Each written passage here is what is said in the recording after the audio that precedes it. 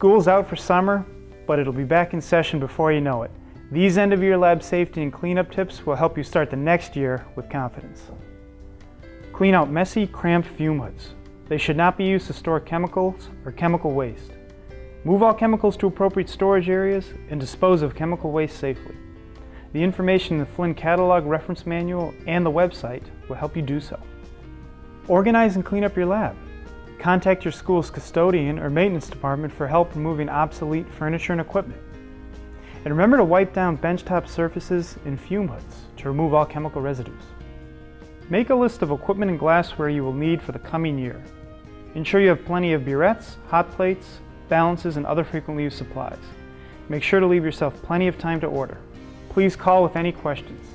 Flynn is your best resource as you work hard to provide a safe laboratory environment for yourself and your students.